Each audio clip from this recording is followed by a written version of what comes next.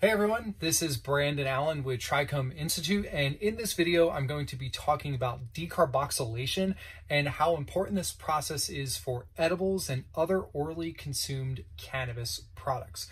For this topic, we're going to focus primarily on THC and CBD.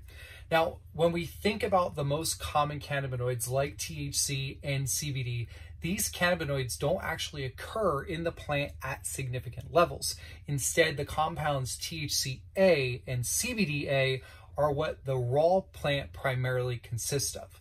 The A at the end stands for acid, and the best way to think about these cannabinoids like THCA and CBDA would be in their raw state.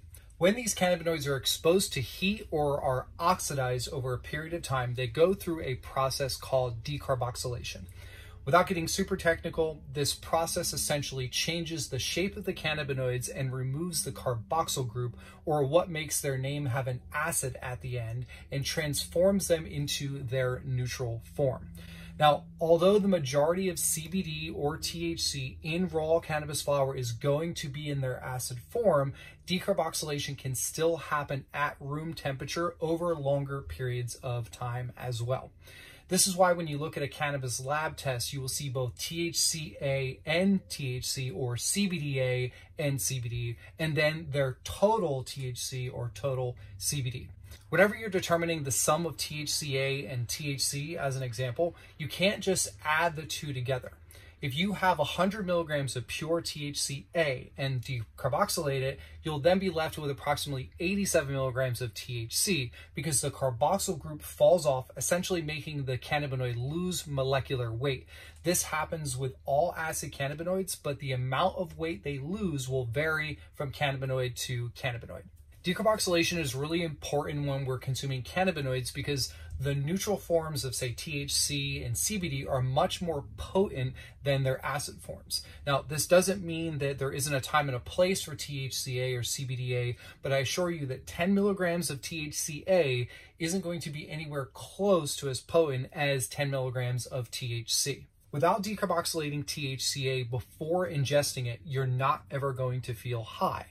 In order for your liver to create 11-hydroxy-THC, which is that edible high, you need THC, not THCA.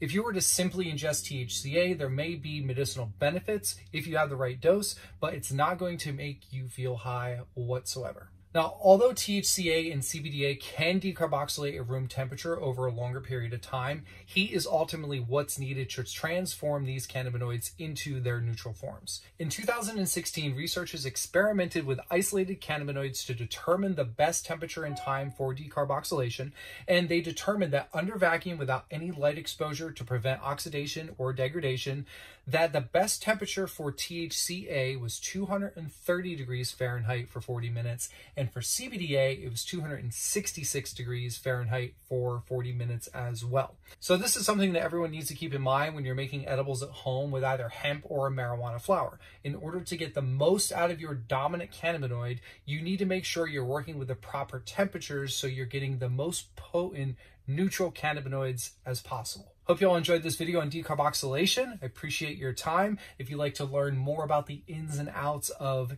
cannabis, be sure to check out trichomeinstitute.com and all of our online courses, which will help you weed better.